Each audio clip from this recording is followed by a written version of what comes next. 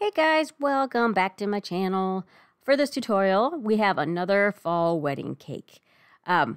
Wedding cakes seem to be the going thing with me right now, but that's okay.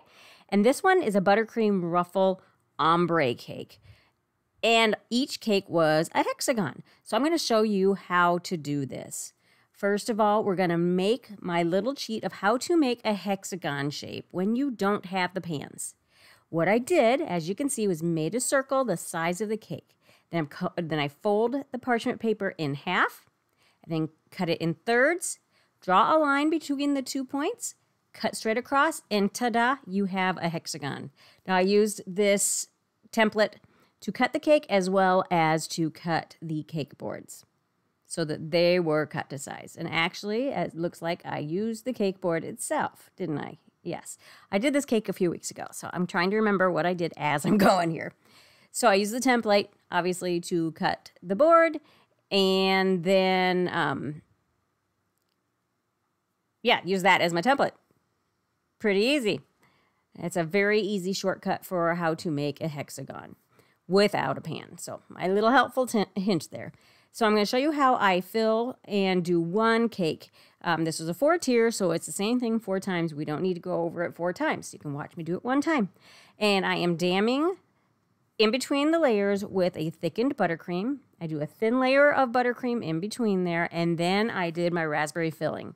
Not every tier was this combination of flavors, but it doesn't really matter because I'm not showing you anyway. And then I did a quick little crumb coat over the whole thing before setting it in the refrigerator to set up.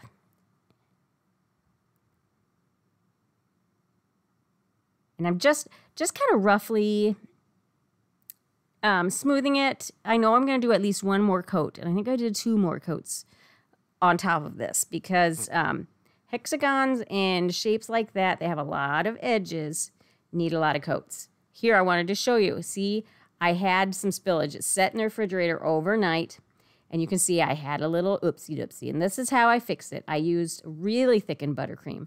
I scrape out where the boo-boo happened,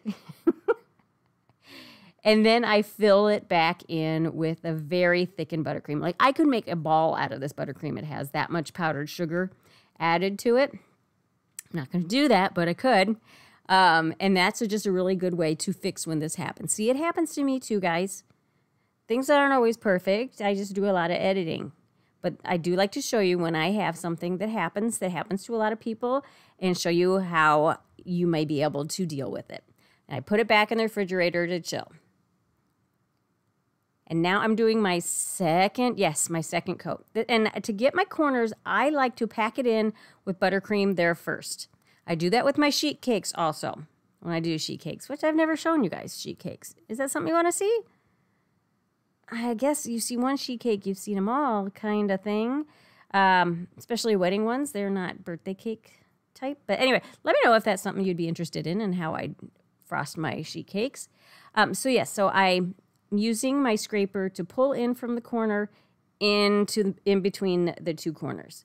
Does that make sense? So that you're keeping the bulk of the buttercream on that corner instead of scraping it down into a softened edge. You don't want that. Especially, and this is my 3rd coat, put it back in the refrigerator to chill again.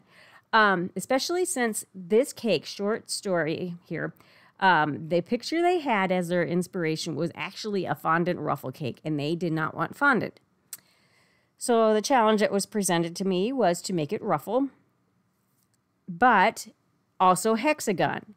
My fear was that hexagon, you're going to lose the shape of your hexagon with thick ruffles in anything, fondant or buttercream. So I ended up using a smaller tip. I wanted to use a larger tip to get more of a ruffle effect, but I was afraid you're going to lose the entire hexagon shape. So we went with a smaller one, and I think it still turned out beautiful. And this is how I am doing my crumb coat for the ombre. I'm using, the color I used for this buttercream was a little bit of terracotta and a little bit of ivory. Because they wanted a peachy, champagne-y ombre effect. Now, any champagne color or anything like that, a satiny look to it. What gives it that is airbrushing some,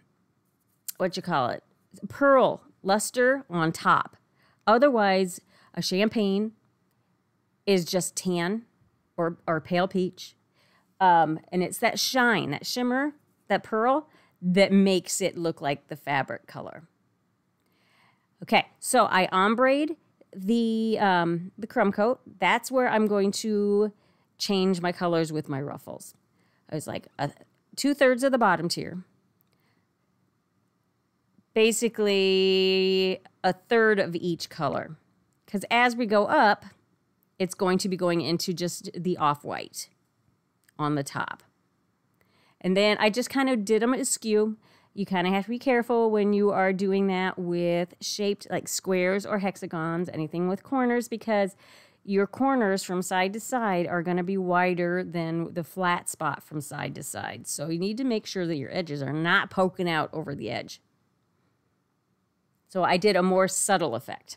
And once I have these all stacked up, I used a sharpened dowel straight through all the cakes just to keep them where they are, and just a security blanket, because my boss was going to deliver this all stacked. I don't know how she does it. She's a stronger woman than I am.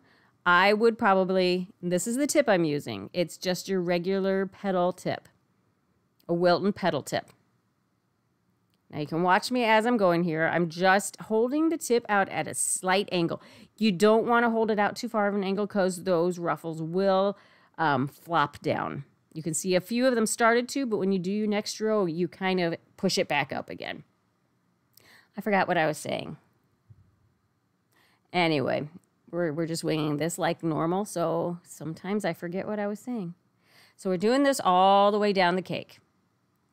And I like to brush or use the scraper to remove the bulk off the bottom. That's the thicker part of the tip. Otherwise, I think it kind of bulks up your cake too much. And that's what I'm doing with the scrapers, kind of scraping that down a little bit so it's not so thick. And then I use the brush here and there too. I kind of alternated between the two. I get tired of one and I went to another. And the ombre was made with that bottom color. I started with that color and then I just added white to it to get the 3 different shades.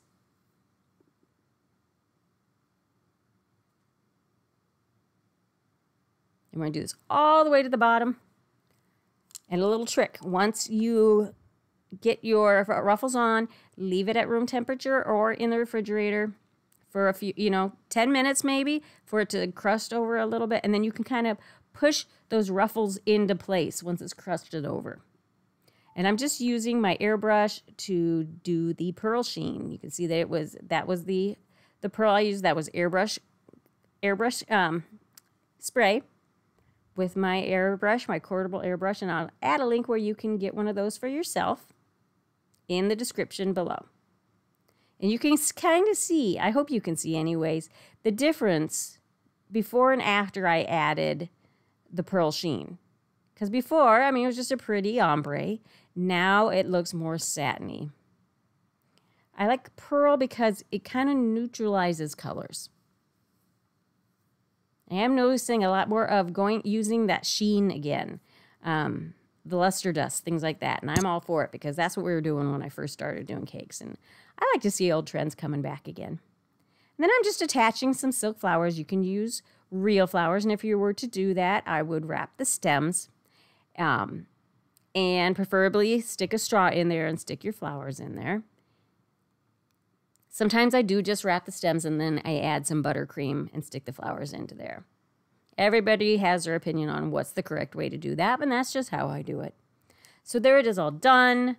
I think it's really pretty. I like the irregular ruffles. I think that really gives it character.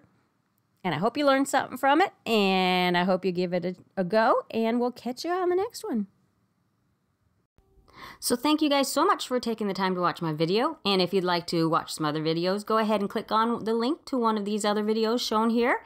And if you would like to check out my other social media, I am on Facebook and Instagram under the same name, Sophisticakes by Mary. And please take the time to share, like, subscribe, and hit the notification bell so that you know when I upload another video. Thank you so much. And we'll catch you on the next tutorial.